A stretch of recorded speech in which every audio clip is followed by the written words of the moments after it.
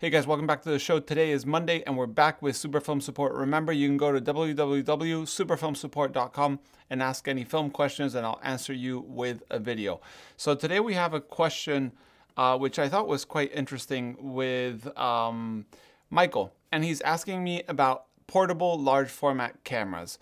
And most times when you're talking about large format cameras, you're always thinking of a tripod, a camera with bellows, like the dark cloth that you put over your head, and like composition and so on, movements and all this. But large format has been handheld in many occasions. If we go back and we rewind a little bit, we go to the Graflex cameras. Back in the day, press would use 4x5 images and those flashes that would basically fire out, and then you had to change the light bulb or whatever they used to flash. So these cameras either had a rangefinder built in or they didn't have a rangefinder built in, so you had to sort of like scale focus and so on. I would say when you're talking about portable large format cameras, you have to divide them into different types of cameras. First of all, there would be the press cameras or the rangefinder cameras that have a rangefinder, like maybe this Fuji GW680, which you have your patch and your rangefinder, and you have to have cams for the lenses.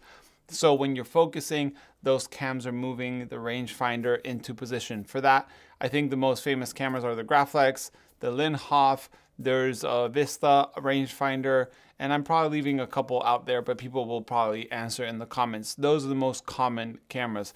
Then there's one that is the one that Michael sent me on an email. He saw it on a video, and he said at second 25, he saw this camera. That camera he's showing is a Polaroid 110A or 110B that's being converted to shooting 4x5, in this case instant film.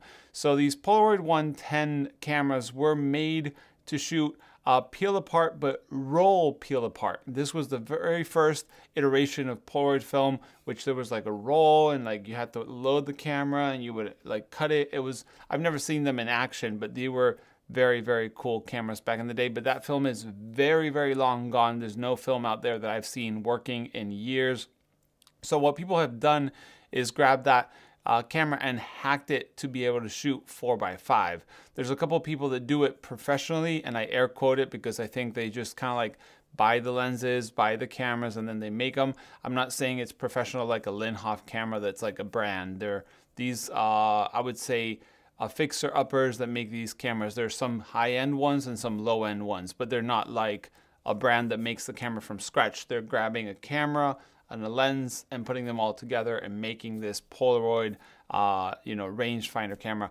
And the good thing about the 110 from Polaroid is the lenses were off-the-shelf 4x5 lenses, so there's no issue with coverage. So some people even make them all the way to cover 4x5. In that regard, like I said, rangefinders. There's also Chamonix, the Chinese camera manufacturer, did for a while a conversion of a Polaroid, I think it was 250, and they made it called the Chamonix Saber. And you could choose and pick the lens, and they would make the camera, and they were really pretty in my opinion. I actually was in the waiting list for one. And these cameras are basically a Polaroid land camera converted to 4x5. So there's a couple conversions. So those are the rangefinder style cameras. Then you have TLRs, which are really uber rare. There's a Cambo TLR, and there's a Goland Flex, which is like a massive TLR that you look through the top and you have like the lens, the viewing lens and the taking lens, and there's like parallax correction and whatnot. It's a monstrosity and super cool. That was even made in 4x5, I think even 5x7, and for sure 8x10. So imagine that. And then we go into what I would consider the more point and shoot sort of style. There's a couple different ones also. There's the Cambo Wide that has movements. So you can like set the camera and it has shift in one direction, and you can move the cone and shift to the other. And I have a video which I'll link up here. Then you have a camera like the one I have here. This is a Malefic camera, which is built to spec. Malefic has stopped building cameras, but someone else bought the brand, so we'll see them coming back soon. And it's basically a 3D printed camera with a helicoid on the front, which you pick the lens and they design it exactly. And it's basically a point and shoot camera. It even has like the cable release here. You kind of like can compose and shoot. You can open the lens and compose through the back, but I like to use them handheld. And with this style of camera, there's quite a few of them. There's the global scope, that was at least the first one I know of. Then there's the travel wide, which kind of came a couple years ago with a Kickstarter, and I love it. I actually have two of them and shot tons of pictures with it. There's the Camera Dactyl OG, which is still made by Ethan Moses from Camera Dactyl. Super cool, clunky, big camera, colorful if you want it. You can personalize it. Then you have the Will Travel, which is made in Norway, also 3D printed with different nose cones and all these things, which is super cool. And also the Will Travel comes in different sizes. Then we have, let me see, Photoman, which is a Chinese manufacturer that's no longer around that I know of. And they're all metallic and they're pretty cool. They made like 6x12, 617, 624s, 4x5s, 8x10s, all kinds of cameras. Very, very cool. Even 4x10 if I'm not wrong. And then, like I said, the Malefic. So there's quite a few different portable large format cameras. I do want to note something that I think, like if you've been shooting large format, you'll be accustomed to, but maybe if you're not, is large format has a very small depth of field. So 4x5 lenses or 8x10, depth of field at f22 is nothing compared to f22 at 35mm, because 35 is super small frame. 4x5 is a big, big frame. So hand holding your shots on large format is very, very complicated to like achieve a sharp negative. Usually you have to stop down the lens. You have to have, if you're using a rangefinder, it has to be very, very well calibrated. If you're shooting sort of point and shoot, use wide angle lenses, stop down as much as you want. And for example, when I was shooting the travel wide, I was shooting with a 90mm. I was shooting FOMA 400 push to 1600 and stopping the lens usually at f11, f16, sometimes f22.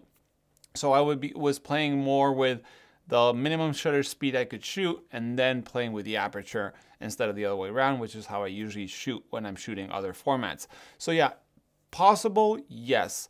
Recommendable, yes, but if you know those little issues with focus and depth of field that you might have, but it's super, super fun. And yes, you can remove a large format camera from a tripod and enjoy it handheld. I would recommend rangefinder if you can find something that works for you, but also these point and shoot sort of style are very, very fun and sometimes break the barrier of large format being something you can shoot for fun. I shot 400 shots with the travel wide in a span of like 3-4 months, which I'm still developing to this day. But it was super cool. Plus I got lots of shots I never envisioned to be shot on 4x5 by doing that method.